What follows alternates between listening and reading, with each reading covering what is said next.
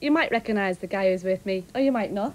Hello, You look a bit Andre different. again. It is Marty Hopkirk, better known as Kenneth Cope. Well, can you tell us, well, you've got to go quite soon, but before you do, can you tell us, when you made the programmes, like that one, yeah, did you ever think that there would be a cult programme today in 1988?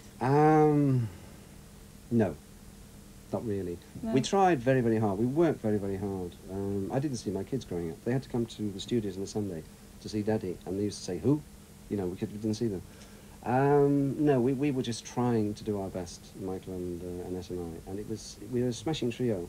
Michael and I, doing a scene, I could tell when he'd dried or was going to go, because we had to learn the dialogue under pressure.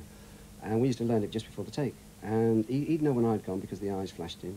You know, we both knew when we were going. And we could ad-lib on camera without fluffing, without messing it up. We'd get ourselves out of the scene. And there was no retakes because we knew each other so well. We lived in each other's pockets for, what, 14 months. And it was smashing. He loved me and I loved him.